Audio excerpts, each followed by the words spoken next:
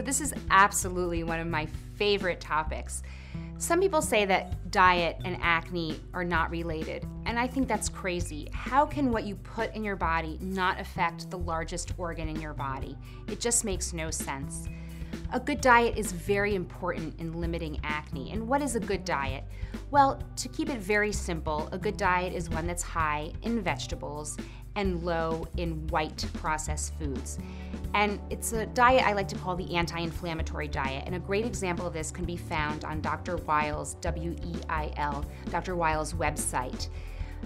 Basically, what I suggest for people that have acne is lower your sugar intake, especially high-fructose corn syrup. High-fructose corn syrup makes your insulin go up in your blood, and what that does is it stimulates your oil glands to make more oil, thus clogging your pores and leading to the whole cycle that leads to acne. I also recommend a fish oil supplement. The reason is that omega-3 fatty acids, which are in fish oil, are very anti-inflammatory. I also recommend staying away from milk. Milk has been found in several studies to correlate with acne as well.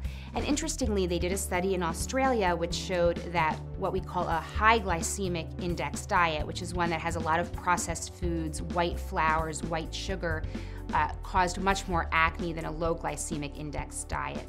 So please don't think that what you put in your body is not affecting your skin. It very much is. Chocolate does not cause acne, thank God. That is a myth that got started because of two old, outdated, poorly controlled studies that were done almost 40 years ago. Chocolate is not the problem. The cacao plant, which is what chocolate is made from, actually has a lot of bioflavonoids, which are antioxidant molecules that are probably good for you. The problem is that a 75% chocolate bar is not the same as a Snickers bar. It's all the other stuff in chocolate bars that's the problem. The high fructose corn syrup, the transhydrogenated fats. So please, indulge in a piece of dark chocolate every day. Your skin will be just fine. It's the junk that you need to stay away from, not the chocolate.